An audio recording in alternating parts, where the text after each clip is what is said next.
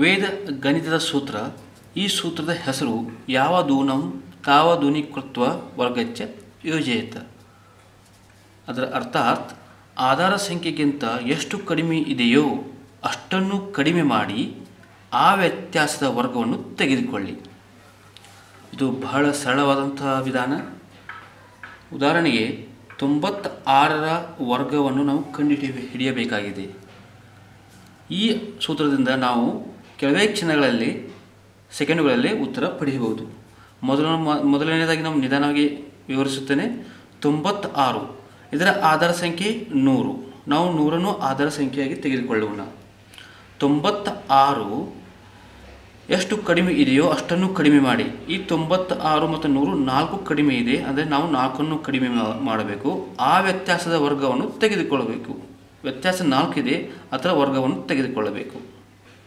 96 minus 4 ಇದಾಯಿತು 92.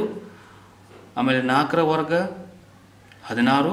ಇದರ ಉತ್ತರ 92 16. ನೋಡಿ, ಇದನ್ನು ಪ್ರಾಕ್ಟೀಸ್ ಮಾಡಿದರೆ 2 ಅಥವಾ 3 ಸೆಕೆಂಡ್ಗಳ ಉತ್ತರ ಪಡೆಯಬಹುದು. ಮತ್ತೊಂದು ಉದಾಹರಣೆ ನಾವು ತೆಗೆದುಕೊಳ್ಳೋಣ. 97ರ ವರ್ಗವನ್ನು ಕಂಡುಹಿಡಿಯೋಣ. 97 ಆಧಾರ ಸಂಖ್ಯೆ 100 ಆಯಿತು.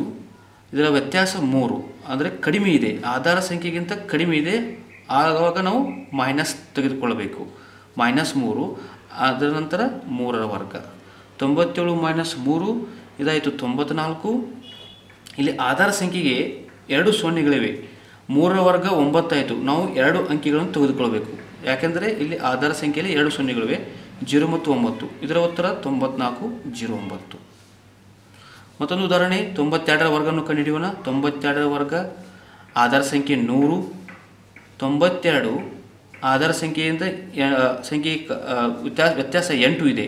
8ಅನ್ನು ನಾವು ಕಡಿಮೆ ಮಾಡೋಣ. ಆಮೇಲೆ 8ರ ವರ್ಗ ತೆಗೆದುಕೊಳ್ಳೋಣ. 92 ಮೈನಸ್ 8 ಇದಾಯಿತು 84. 8ರ ವರ್ಗ 64.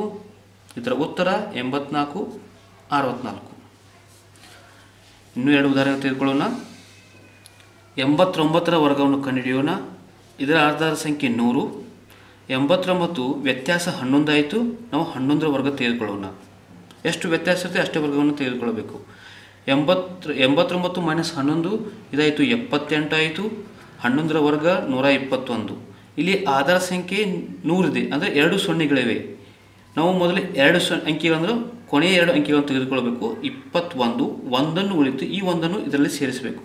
79 21 ಇದೇ ಉತ್ತರ. ಮತ್ತೊಂದು ಉದಾಹರಣೆ 86ರ ವರ್ಗ ಆಧಾರ ಸಂಖ್ಯೆ 100. 86 ಇದರ ವ್ಯತ್ಯಾಸ ಆಯಿತು 14. ಆಮೇಲೆ ನಾವು ವ್ಯತ್ಯಾಸ ವರ್ಗವನ್ನು ತೆಗೆದುಕೊಳ್ಳಬೇಕು. 14ರ ವರ್ಗ. 86 ಮೈನಸ್ 14 ಇದಾಯಿತು 72 ಆಯಿತು. 14ರ ವರ್ಗ 196. ಇಲ್ಲಿ ಆಧಾರ ಸಂಖ್ಯೆಯಲ್ಲಿ 2 ಸೊನ್ನೆಗಳಿವೆ, ಅಂದರೆ ಕೊನೆಯ 2 ಅಂಕಿಗಳು ಮಾತ್ರ ತೆಗೆದುಕೊಳ್ಳಬೇಕು. 96 1 ಉಳಿತು, ಈ ಒಂದನ್ನು ಇದರಲ್ಲಿ ಸೇರಿಸಬೇಕು. 73 ಆಯಿತು. ಮತ್ತೊಂದು ಉದಾಹರಣೆ 76ರ ವರ್ಗ ಆಧಾರ ಸಂಖ್ಯೆ 100.